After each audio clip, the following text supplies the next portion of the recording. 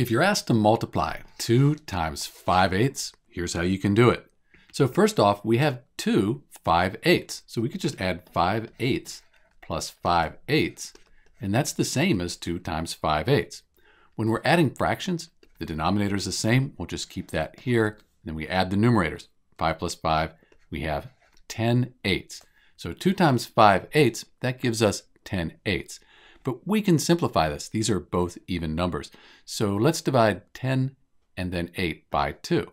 10 divided by 2 is 5. 8 divided by 2 is 4. So 2 times 5/8, that equals 5/4. There is another way we can do this. We could take 2 and call that 2 over 1. It's still 2. We're just dividing by 1. Now we have a fraction. We can multiply the fraction by 5/8.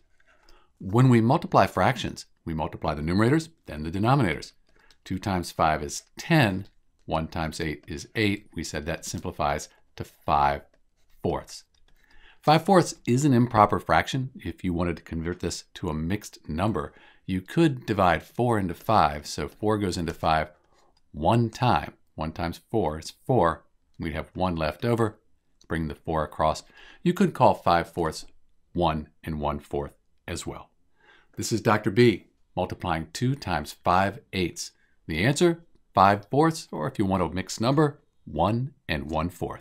Thanks for watching.